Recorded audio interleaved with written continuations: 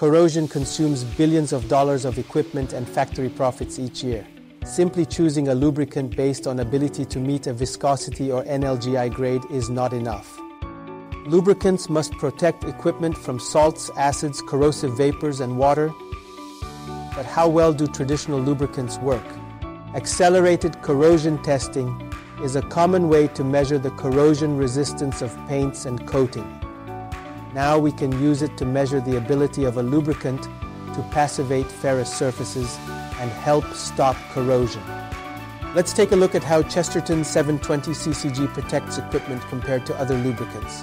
The lubricants are used to coat the cold-rolled mild steel panels per ASTM B117 at the recommended thicknesses. Panels are then placed in the salt fog chamber for testing. Panels were observed in 8-hour intervals for signs of corrosion. As little as 3 spots, no more than 1 square millimeter, is an indication of failure. Let's take a look at the results. In under 1,000 hours, typical waterproof lubricants have failed to protect the mild steel panels from corrosion.